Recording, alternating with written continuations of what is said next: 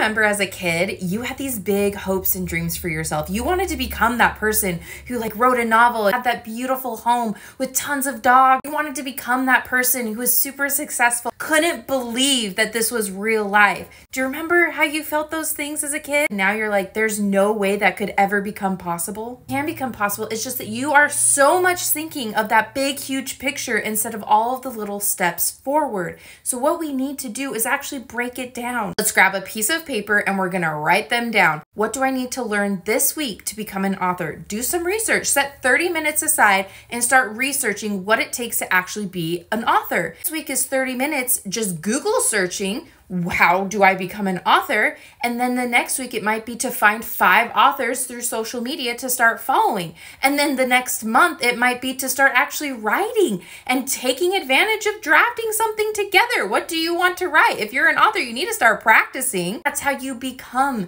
that author who is on the press tour and you're telling everyone about this beautiful book that you've written. You're not gonna get there overnight, so please don't overwhelm yourself thinking that it's just one step to get to the final thing, when really it's so many little steps to finally get there. Take a deep breath, grab that piece of paper, and recognize that as you write these things down, it will change over time because you're going to learn what things are necessary to become a published author, and that's when you're going to start changing that milestone. But start with week 1, 30 minutes, Googling how to become an author. I can't wait to read your book, so please let me know once you finally finish, even if that is 10 years from now. But I promise you, if you take these baby steps, you can accomplish anything.